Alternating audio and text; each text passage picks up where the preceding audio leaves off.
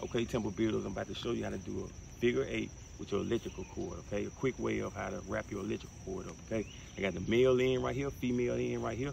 I got it stretched out, looped, okay? I like putting mine end to end, put it together like that.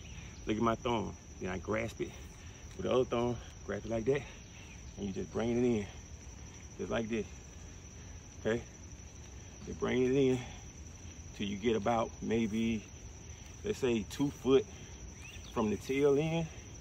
And once you get about 2 foot, 3 foot from the tail end, 4 foot from the tail end, you start wrapping it up, just like this. Okay. Wrap it up. Now with the end loop, grab it, put the end loop through here.